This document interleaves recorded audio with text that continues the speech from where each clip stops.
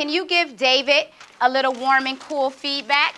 So some warm feedback on his strategy and or his teaching this morning. Rashawn.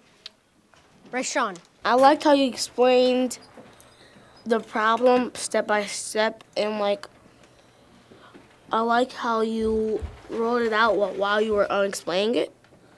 Okay, thank you. And some cool feedback. Can you give David some cool feedback? What is something that he can improve on?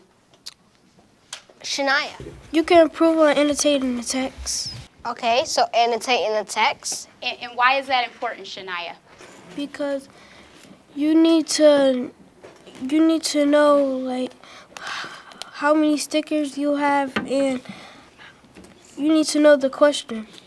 Okay, so you think it's important to be able to identify key details in the story problem to help you gather the gist of what's happening in the story problem? I think that's great feedback. Well, David, you did a great job teaching. Scholars, go ahead and tell David, say, great job, David. Great job, David. Your future begins here. Your future begins here. Empowered to learn. Empowered to learn. Interact and succeed. Interact and succeed. Thank you, David. You may return to your seat.